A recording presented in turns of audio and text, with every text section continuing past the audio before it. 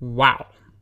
Sony just blew the minds out of the photography and especially the videography community. Holy hell.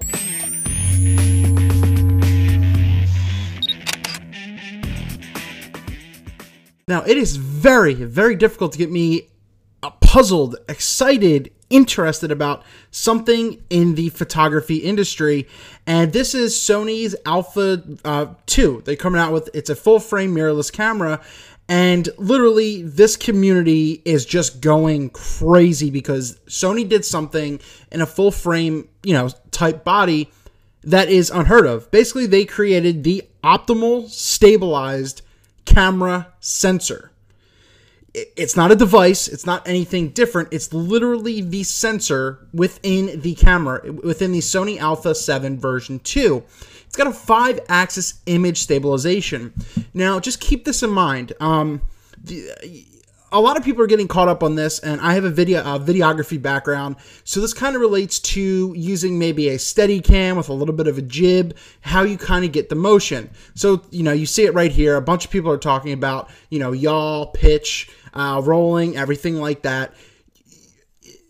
The reason that this is really, really significant, and people are getting kind of blown away with this is compensating every single movement you can do. Obviously, if you're going like this and you're going crazy, it's not going to work.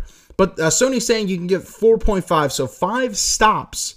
You can control up the image stabilization to where you can keep it stable. And to me, this is completely mind-blowing. And in looking at a lot of so the biggest problem with this, people don't understand how it works. They think that it's the sensor that's going to move and it's going to change things. It's going to distort the picture. It's going to cut off some of the pictures. And that's not the case at all.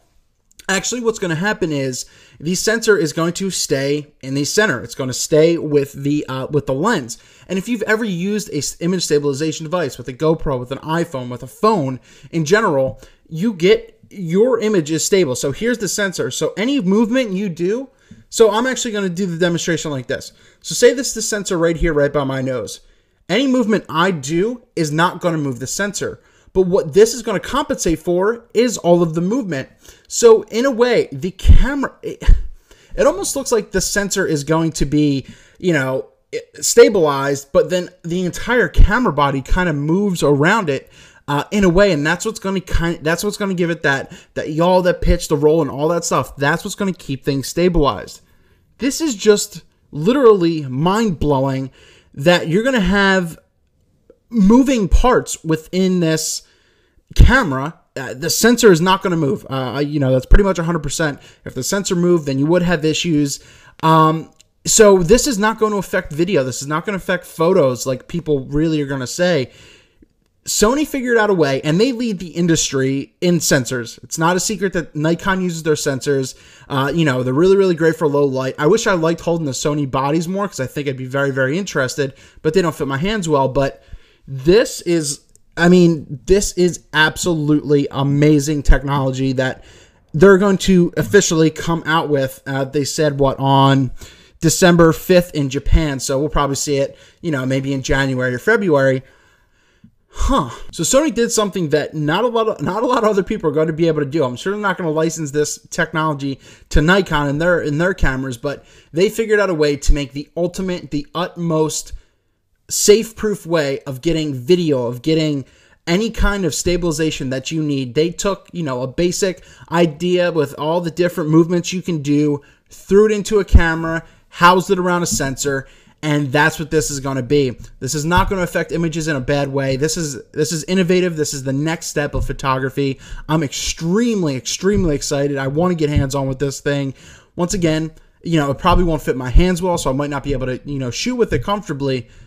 But holy hell, just even looking at some of the sample videos, which I can't show because I don't own that content, it's, going from having no stabilization to stabilization, you were getting this kind of movement when you were like regular, zoomed all the way in telephoto, but then all of a sudden it just almost, froze like a rock with this 5 stops using this 5-axis IS.